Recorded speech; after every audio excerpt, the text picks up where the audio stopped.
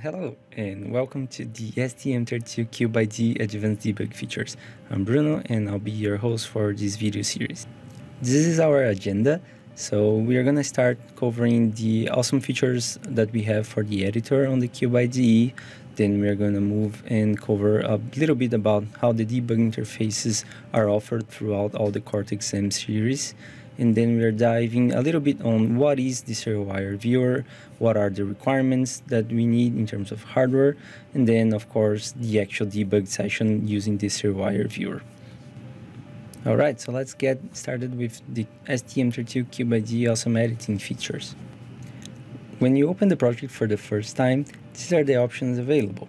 Start a new project, import from several different sources, including the .ioc file, which is the extension file from the STM32CubeMX, or import from an example available in our repository folder, or import from another toolchain, such as the True Studio or the System Workbench for STM32. And as you can expect, you have full editor capacitor over the IOC file. Here we can see the navigation part of the editor. I find myself using these features pretty often, so I want to point them out to you. The one that I use the most is the symbol hyperlink that leads you to the definition of the code by pressing Ctrl left click.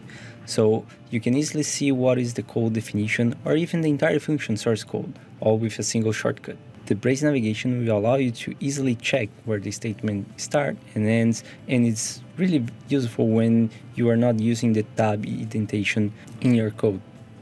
The other one is the include browser. So this one will allow you to see which header files are called from the first include that you added. And finally, we have the hierarchy call. This one will actually allow you to see which functions are called from the original one.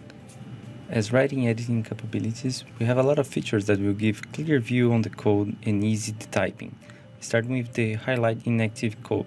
As you can see, the code that's not part of the current project settings will have the gray highlight, thus making it simple to see what are the parts being compiled and used. The file diff and compare features is kind of self-explanatory, as it will allow the developer to check the difference between files. The autocomplete is actually one of the most useful writing capabilities, as it will list all the possible entries while pressing Ctrl plus space, and this will avoid typos with upper and lower cases and save a lot of time. The syntax highlight will give a clear view of the elements of a structure. This, along with the autocomplete, is a powerful way to quickly fill all the parameters of your code. And finally, the debug part of the tool. When selecting the debugger hardware interface, the CubeIDE actually supports two different tools, ST-Link, which can be used either with the GDB server or with the OpenOCD, and the JLink. Both will have the option to either use SWD or the JTAG as the programming and debug interface. But not only that, the CubeIDE will also support the dual-core debugging, such as some macros from the STM3287 series, and also different programs. So, for example, you can play with a TX board and an RX board, both being debugged at the same time, so you can ensure that the communication between both boards are working. Another really useful feature is the external memory loader. ST offers a very comprehensive list of external memories with the drivers to program them already done, and of course you can customize it for your own hardware, so you can create your own board support package for that. This makes it really simple to debug projects that are using external flash memories. And finally, we have our trace support, which will be the core for our hands-on video sessions. The trace is done using the serial wire viewer associated with the serial wire output, an extra pin that can be added in the SWD interface. Once that is enabled, the trace will grant the user many features that will be covered shortly. So let's check what are the debug interfaces available for each Cortex M core. Here we can see all the STM32 possible debug interfaces. So for our Cortex M and M0 Plus products, we only allow the SWD interface, even though that by default with the ARM, these particular core sets can actually have the JTAG. On our product line, only the serial wire debug interface is available. For all others, including the Cortex M3, M4, M33, and M7, they all have both interfaces available. So that means that they have the JTAG and also the serial wire debug, the SWD interface. The SWD is a debug port very similar to the JTAG and provides the same debug capabilities like run, stop, on breakpoints, single step, but it actually uses fewer pins. And it replaced the JTAG connector with just the 2-pin interface, one for clock and one for bidirectional data. So when it comes to the trace capability of the cores, the Cortex M0 and M0 Plus will not have the serial wire output for us, but the Cortex M3 or higher, they all will have, which actually enables us to use the serial wire viewer. The SWD port itself does not provide the real-time tracing, but by adding the serial wire output SWO pin that can be used in combination with the SWD and used by the processor to emit real-time trace data, thus extending the 2 SWD pins with a third one. So after mentioning a few times, what is the serial wire viewer?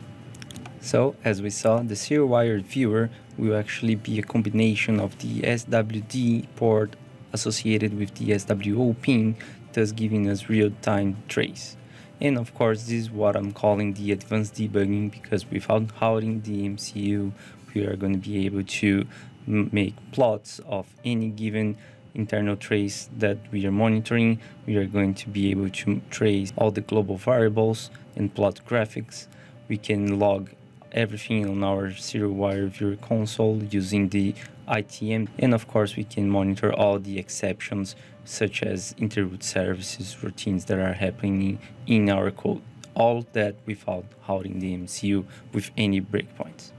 And here we have the entire list of things that we can actually monitor with the icons that are available when we enter in the debug session of our CubeIDE.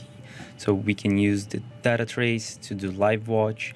We can use the data trace to plot in a timeline graph. We can use the SWO interface to do a printf redirection. So instead of using an UART port, we can actually use to transmit information of the printf using through the SWO pin. We can do time measurement between events. So all we have to do is trace using the ITM, and that will be logged. And of course, we can also plot that over time, and we can do the statistical proofing, allowing us to understand where the core is spending more time. During our hands-on session video, we are going to cover each and every one of these features.